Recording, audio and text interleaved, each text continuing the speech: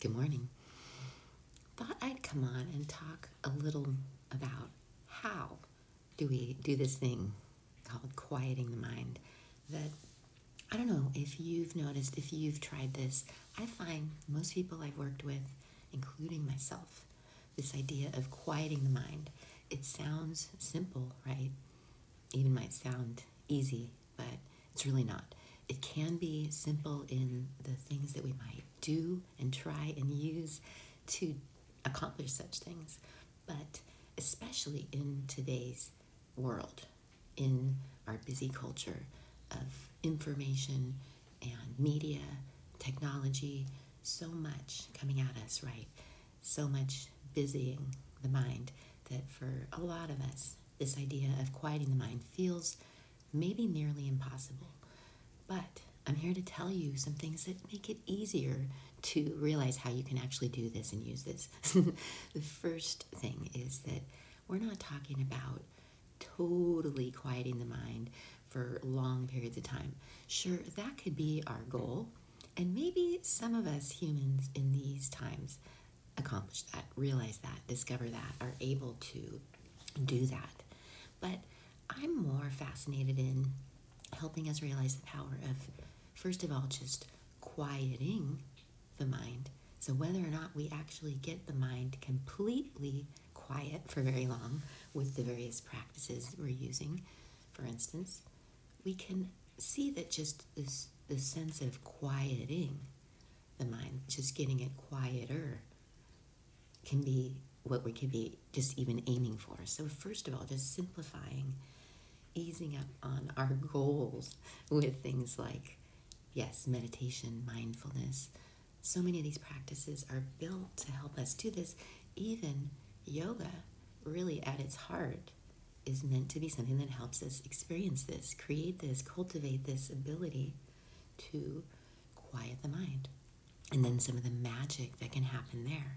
So I've loved to learn and discover and share and try and even prescribe now with the people I get to work with ways to quiet the mind. And a little reminder on some of why we want to quiet the mind is, first of all, we start to see as we become more of an observer with ourselves, which is a lot of what we do with a lot of these practices. Just any form of meditation, any form of yoga is going to invite us to become more of the observer with ourselves. So when we start to observe ourselves, observe that mind, first thing we notice is, yes, it's super busy, right, for most of us. Lots of thoughts rolling through, lots of memories, lots of anticipating worries, right? Things we're imagining, things we're thinking about. And when we start to observe this, we start to notice that what we're thinking about, what we're focusing on, what we're imagining has a lot to do with how we're feeling, right? And definitely a lot to do with what we're even creating.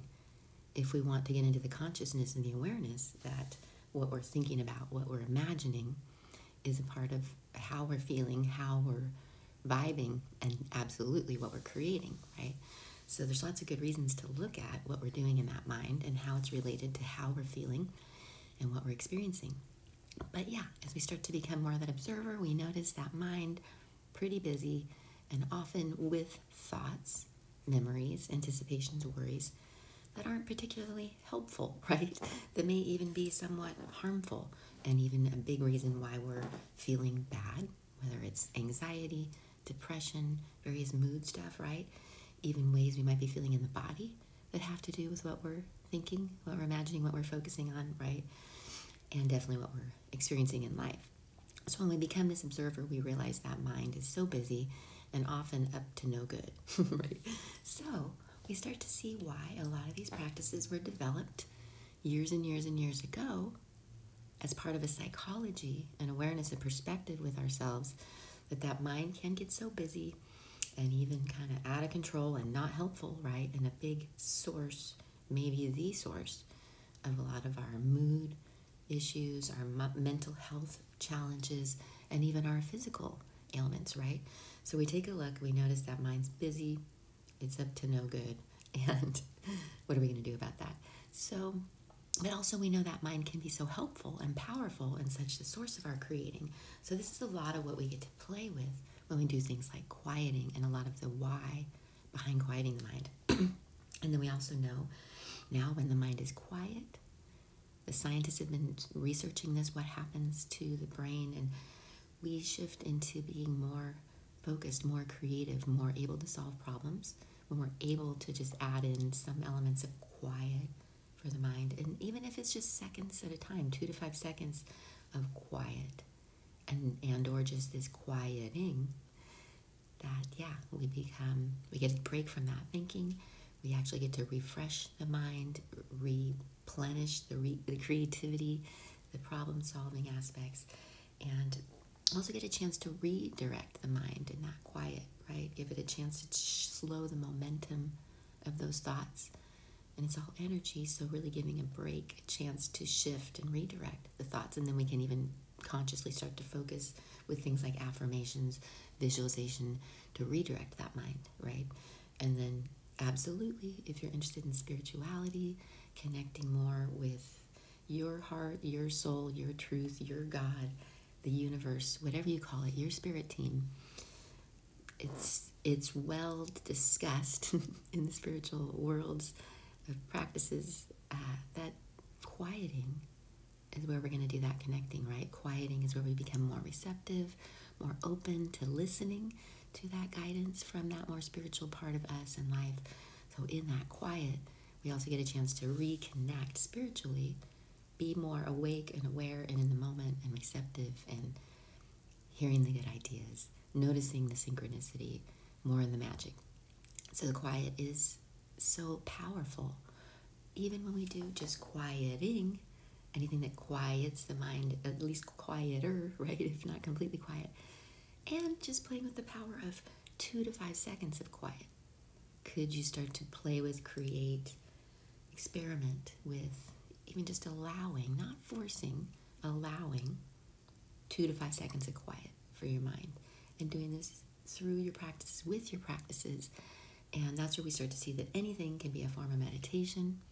Even washing the dishes can be an absolutely awesome form of meditation or a mindfulness practice. So let's just use that as an example. But of course you can do more formal practices where you're sitting on a cushion meditating, or taking a walk, or in the bath, or on your horse, or out on a surfboard, or in a conversation, right?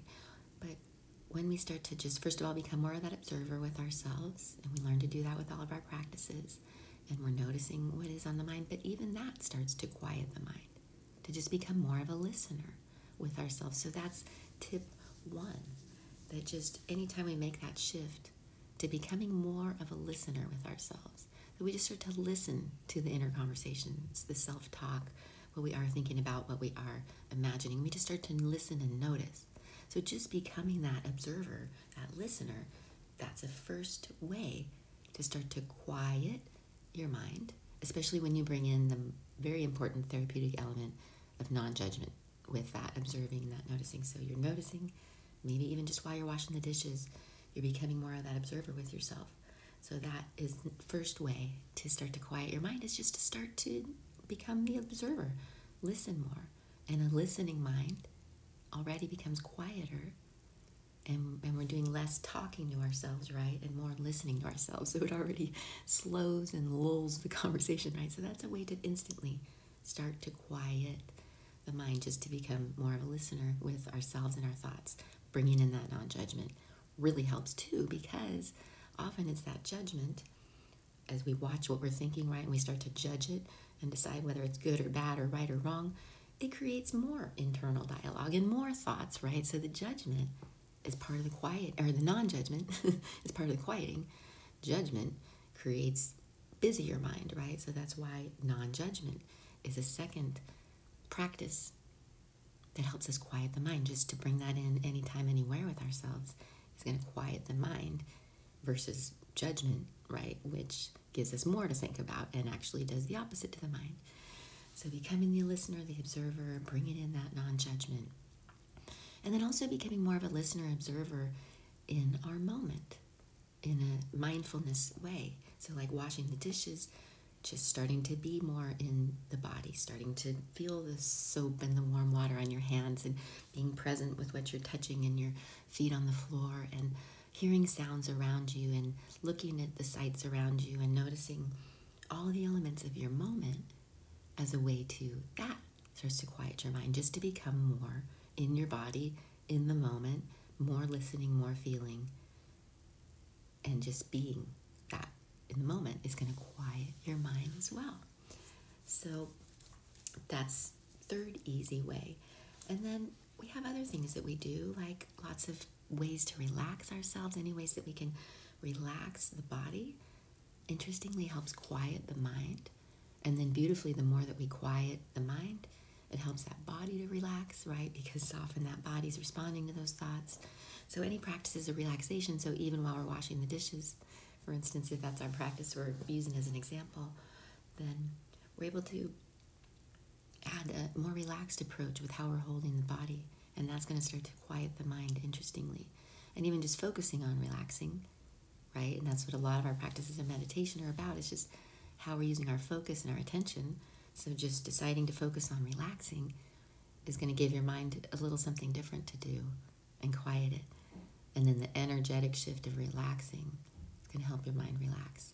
And then you can also just, another kind of, this is more of a visualization tool that I love, is you could imagine, play with, experiment with the idea that your mind is just another muscle that you could relax while you're washing those dishes or doing anything, as a way to quiet it, right?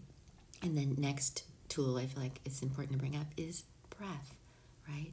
There are probably thousands of breath practices out there, and I look forward to sharing more of breath practices that I know, because they're a huge, powerful way to quiet the mind, because the breath is an instant way to get our attention, right? It brings us into the moment, just focusing on our breath. So not even changing the breath, but just even while you're washing the dishes, to just decide to be with your breath more, to notice your breathing, to follow your breath with your attention.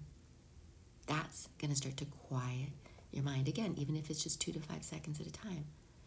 And then adding more of a slow, deep, conscious breath, which is going to help you relax and have a different energetic experience, to breathe more fully and slowly.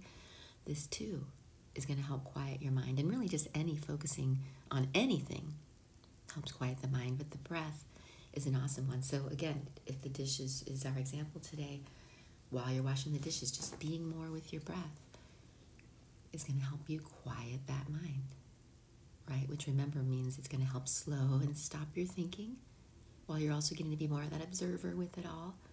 And it's also going to help you start to redirect your thinking, that quiet, even just 2 to 5 seconds. And it's also going to help you become more receptive spiritually, right? Listening for that guidance, that inspiration, those good ideas, that truth, right, that you might be ready for, whatever it relates to in your life. So using those aspects are some of the powerful, simple ways that we can be quieting that mind. And then certainly any form of movement can be a way to quiet the mind, again, because of a lot of it's bringing in our attention. So washing the dishes, doing yoga poses, of course, taking a walk, anything, that action can bring us more into the body, more into the moment, and helps us quiet the mind. And stillness also can do that for us. Just deciding to be more still can help. So stillness and movement both are tools that help us quiet the mind. And then certainly while we're doing any of these things, there are all sorts of ways that we can imagine, focus, feel, that help quiet the mind. Some of my favorites are, like I mentioned, just relaxing the mind like another muscle as a way to clear and quiet the mind. And remember, could it just be 2 to 5 seconds of quieting or absolute quiet that you could allow or create for the medicine of that? Another one I love that I got from one of my favorite yoga teachers, who's been a big influence on a lot of yoga teachers, Eric Schiffman, taught me this one probably at least 10 years ago, that you can do anytime, anywhere, in the middle of anything, where you can imagine, play with the idea of windshield wiping your mind. You could imagine that you could do a clearing and a quieting, just decide to maybe see that windshield wipe happen, feel it, and just to clear it and quiet for 2 to 5 seconds. Power that, and then maybe we start to get longer periods of quiet, right? And it becomes easier and more of a habit and more of a way of being that becomes more familiar, right? But I get the sense for a lot of us these days, whether we think we have issues with our attention or not, that this approach could really help us quiet the mind more and get the benefits of it. Just being a little lighter, a little more playful, and a little more loving about the truth of the fact that so many of us have these very busy minds. So even to quiet it down, much less quiet it just for 2 to 5 seconds, is huge. So we can do that windshield wipe. We can also imagine, think about images that might quiet us and focus us, like maybe a clear surface of a lake does that for you. Just thinking about that, focusing on that, imagining that for 2 to 5 seconds to quiet your mind. Or maybe a clear blue sky, or you can start to see that any image, and really what you're doing is you're playing with your attention, your focus, right? And letting these things help you quiet that mind for all those good reasons that I started with. So I'm hoping that's helpful to just help you see the simple yet powerful ways that we can be playing with quieting the mind throughout the day, whether we feel like we're in the midst of something that feels like a practice, or that we can just start to see that just going through daily life can become a practice, right? And how much can we bring this into even things like being in conversation, right? Just listening to someone else talk, of course, right, is a great way to quiet the mind. But just how much better are we able to listen to others when our mind is just a little quieter? But often what's helped it quiet, right, is that listening. Being willing to listen to ourselves helps us quiet it, and then bringing in that non-judgment is the big one that I'm still always learning and practicing and remembering. But it's definitely part of the reconnect and the medicine. So hope that's helpful. If you could use any more help with your meditation, mindfulness, yoga practices, I'd love to help you bring it home and build it in and personalize so that you can really be tuning yourself to feeling good and loving life more, because life is precious, right? And we might as well. So thankful to share with you today. It makes me happy to share with you what I'm learning and sharing and practicing and teaching along the way. Have a good one out there, y'all. See you soon. Namaste.